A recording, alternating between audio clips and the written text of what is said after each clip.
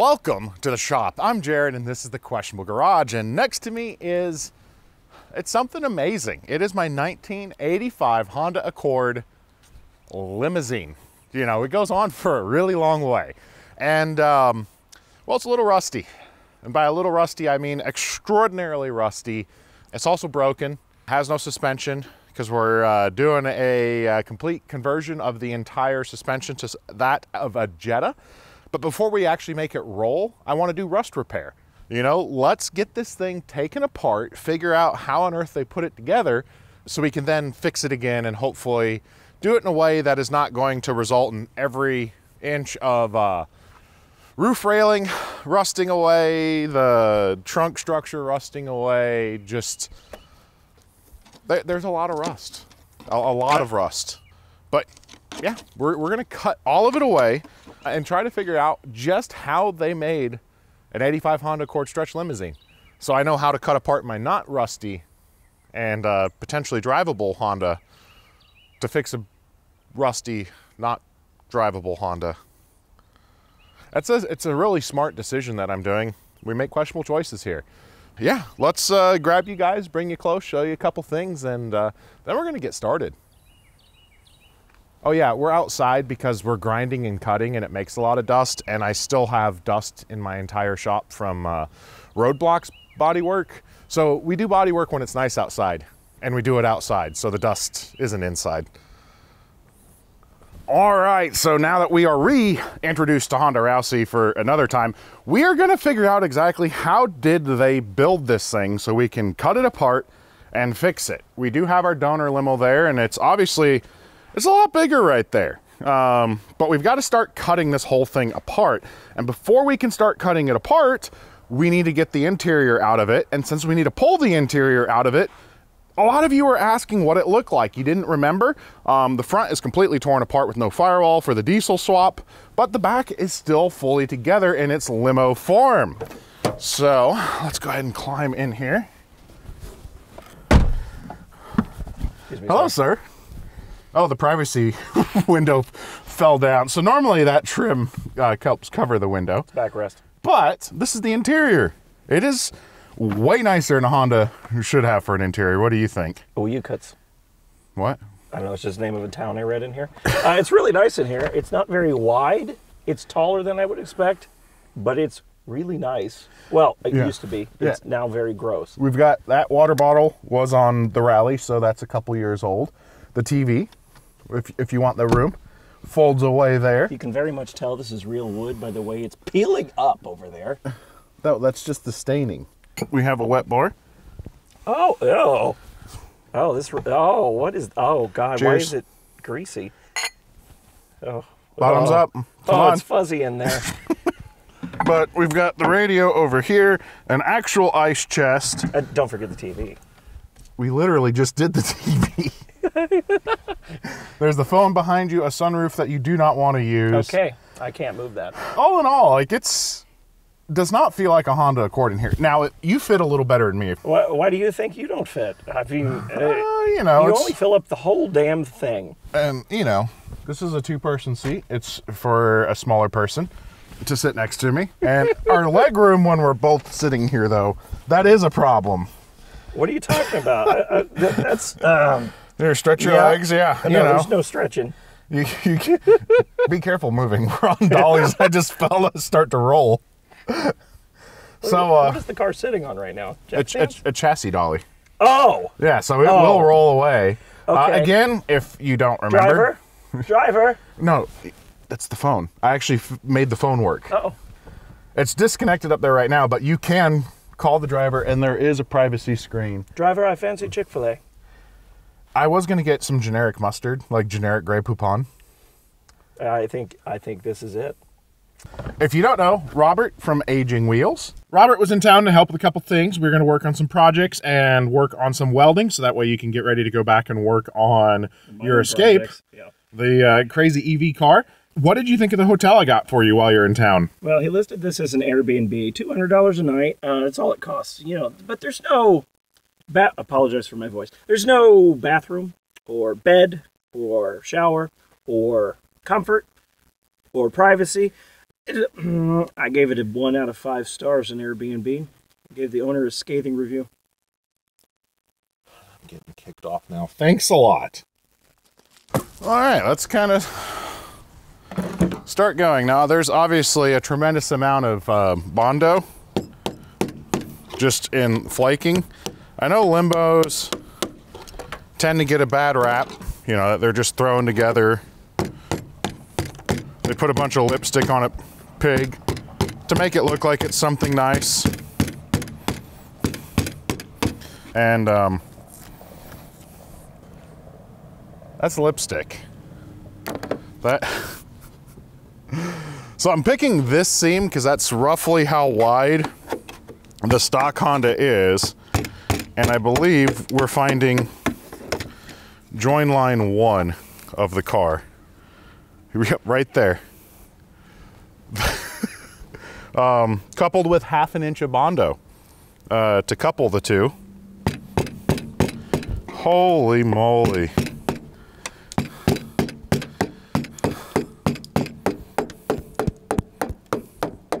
You know, it's totally normal to chisel your Bondo off.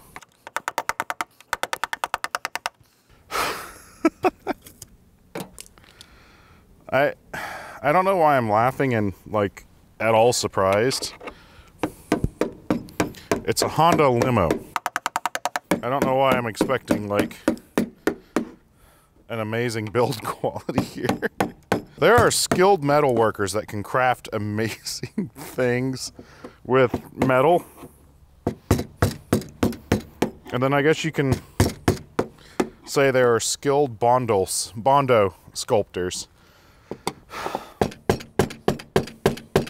Let's take a look at our roof rails. Yep.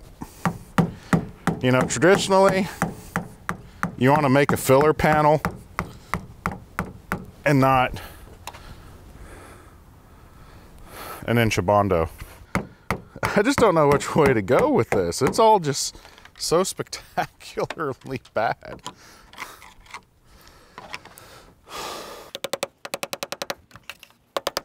Well, hey, they at least used all metal. There's some all metal filler. You know, that's a thing. Unprimered metal.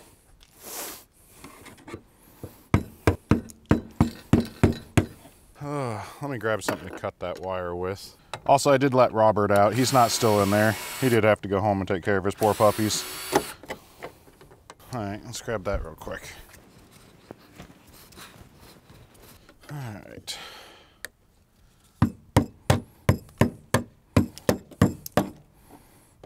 All right, so body line, pretend panel. How far do we go on the roof?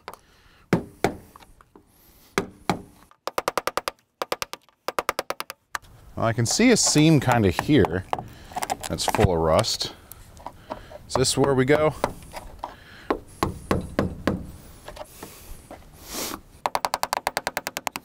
They make their own cap. The line comes up here, and this is the original. There might be another seam here.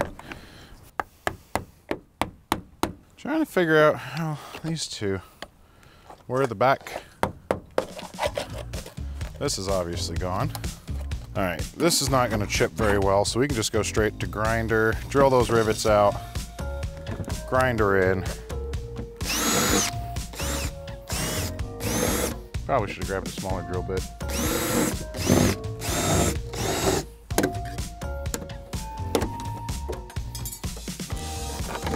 Don't really have to drill the rivet out where the car doesn't exist. That's a plus.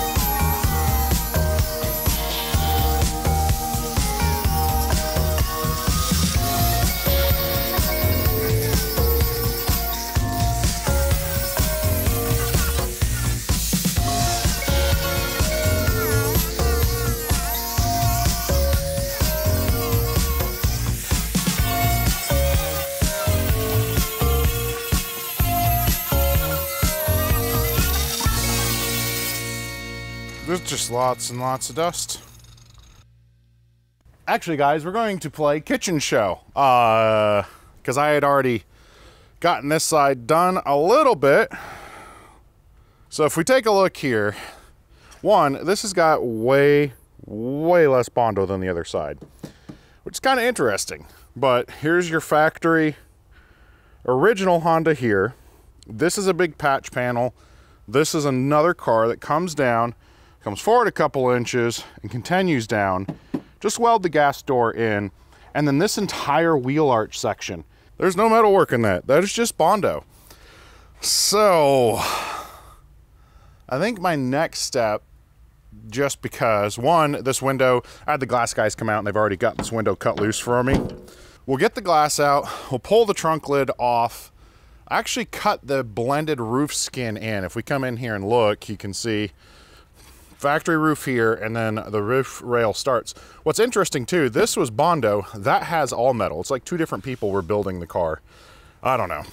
You can see where this skin is, and I'm curious to cut this loose and get this lifted up and off and just see what we have going on kind of under, if we can get away with that. And once we go from there, we will pull the trunk, pull the glass, and kind of pull all of the trims and cut this outer skin off, at least in this blended rear section, and determine what we might be doing for patching. What we can potentially get cut out of this to successfully, in like the right way of bringing it over. So a lot more grinding. There's a lot of cutting and grinding to come.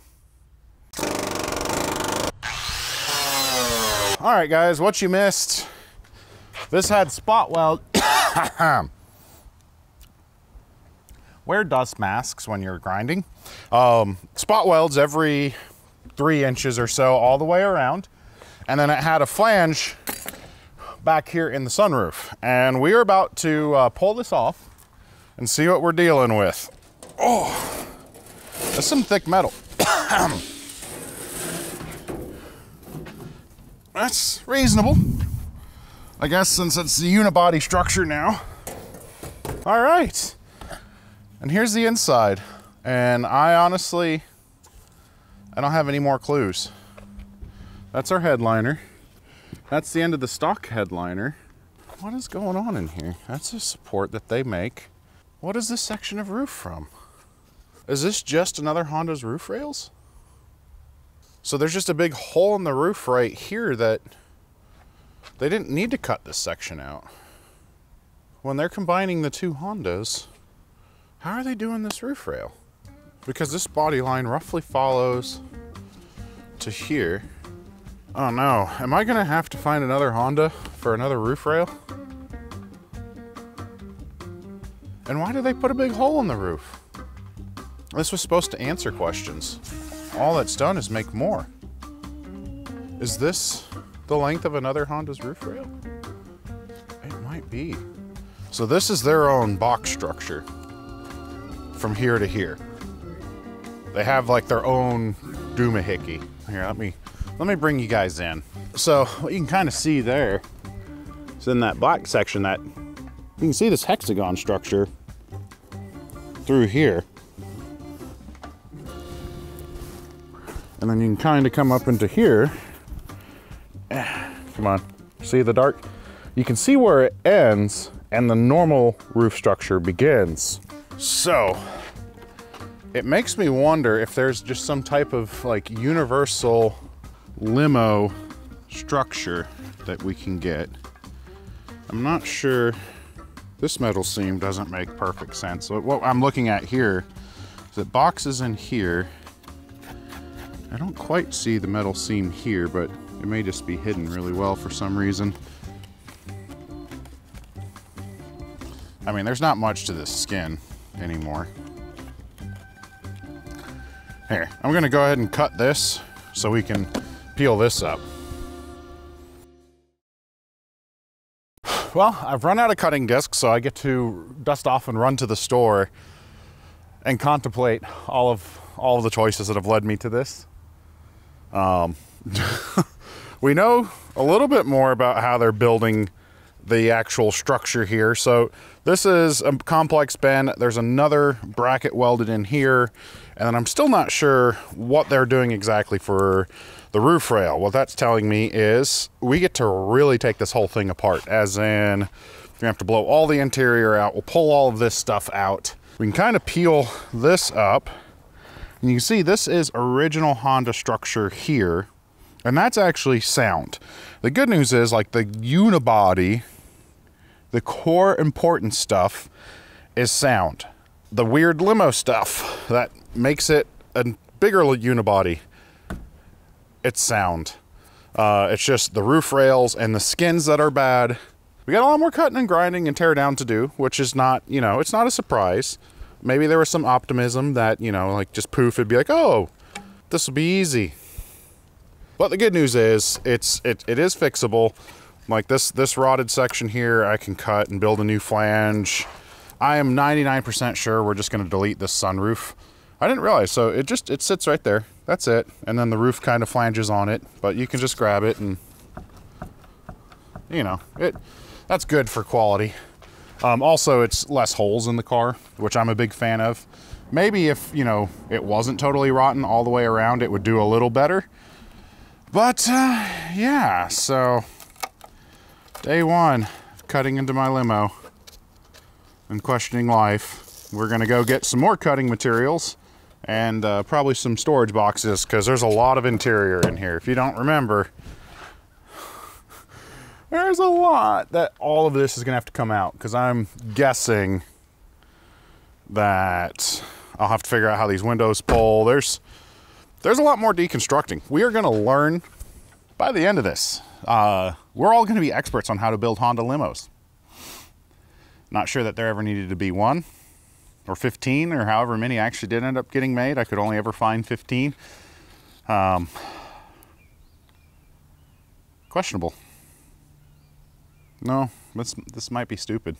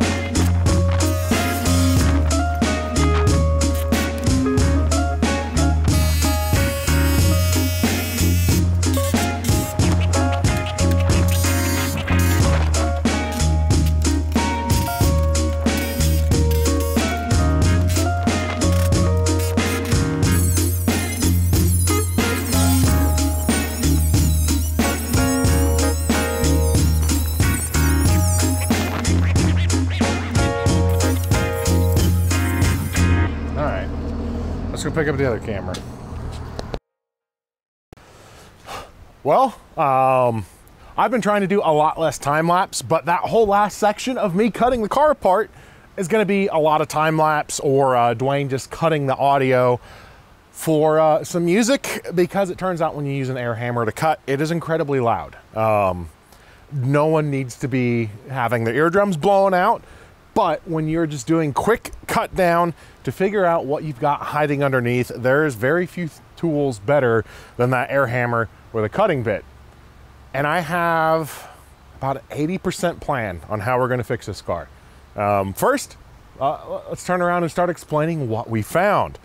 So, first off, despite some really scary looking stuff, this is overall really good news back here. So the main unibody structure, all of this stuff in here is intact and solid. Also, this entire deck lid area that's rotten, you can actually see there is a seam for it, both top and bottom. And what that means for us is we can salvage it without too much of a nightmare and actually get a good structure back into the back of the car and, you know, keep water from just pouring into everything. Then we cut this out, left some of our mounting points. We'll need to come through and actually clean this up a little bit better. And the rain's coming in. And I'm working outside on the limo because I don't want dust inside. Yay, we'll get wet. So we cut this out. Now, this section wasn't too terribly rusty, but the big reason I wanted to cut it out was actually to get up into here. I didn't know what we might find for rust in this upper structure. This is just very minor surface rust. We'll be able to sand that, coat that, we'll be good to go. And then this is just a straight section to connect. This is one unibody, flat panel, the other unibody. Let's see, if we look through there, you can see the door striker, right? That's right here. So that's the door striker from the back half of the car, and then we have a door striker assembly here. So this whole structure lives right through here. Now, this is what I find really funny. To build a wheel well, that is literally just all Bondo and all metal to build this out, to give us wheel well structure. The thing that really is worrying to me is the fact that my roof rail is totally gone. You can see how they integrated everything in. They should have done some rust preventative on the structure they added. They didn't. Ah, that was a raindrop right in the ear. Come on. So we'll scuff this. This is mostly good, but what we don't have anymore is a drip rail. The drip rail along the entire length of the car on both sides really is almost entirely gone. Here's a little bit of the factory section here. I need to come up with some kind of universal roof rail. And this is where hopefully someone out there watching can help me. I've been doing some digging, and I think my best bet is either to just completely custom bend something, or I know there has to be some like universal rain gutters that I can get in there and just kind of fabricate in and weld to reconnect everything.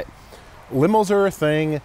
I'm assuming there's something. I know some people talk about using a Model A roof gutter. It's not quite long enough. Maybe I can go to pull apart and just cut a bunch of stuff up, but I could really use your input if you're aware of some type of kind of universal roof rail.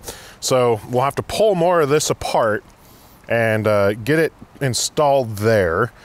Now, another plan for fixing back here.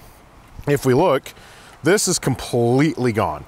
All of this fine structure down to here is gone. And what I think I'm gonna do when it comes to patching, originally I was gonna cut that and just build all of it out here. But this is a flat panel, also with a 1/4 inch of Bondo. So obviously we have a little bit of flexibility in how we build things. And I actually am planning to come in on both sides just with a flat plate of steel down to here to fill this whole area in. I've got a flange here that I can clean up and weld to. And what that's gonna let me do is, rather than losing this whole structure into a patch, I will be able to cut it out and rebuild this area of the car because it is rotten very badly. Someone, namely me, put a bunch of spray foam in it as a temporary measure.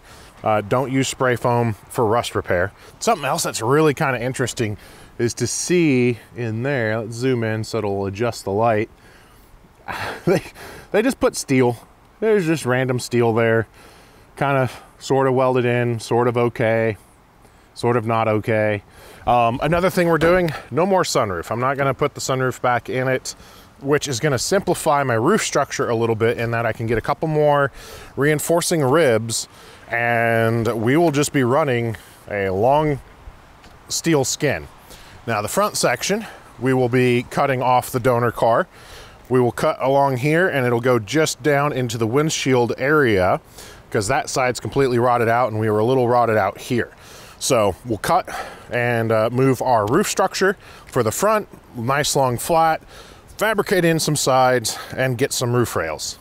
That's the current plan.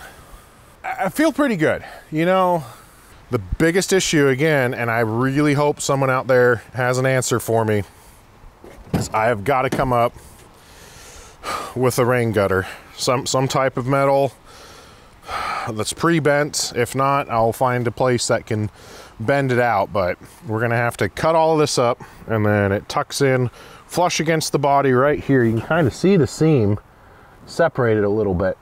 They leaned it right up against it. Then it had the little bend, the little kicker on it to accept the molding. And then this, the way they built it was just a little small panel and then the big flat panel. It's a mess. It is an absolute mess, but it's fixable. We can do this. It's not getting it cut apart and then finding so much damage that you just have to give up. Sometimes that's the easy thing to do, but you know, seeing through to the end and honoring your commitments is, well, that's a whole lot more important than going with the easy route. So we are going to continue on with Honda Rousey. I'm actually going to be wrapping her up a little bit where we're going to work on some of the other cars we've got going on because I need to find these roof rails. I really hope someone comments something that's going to help me narrow it down so I get it ordered. Because the next Rousey episode is going to be cutting apart the donor car and grafting in and doing a tremendous amount of metal work. So hopefully we can have it all sealed up and solid again.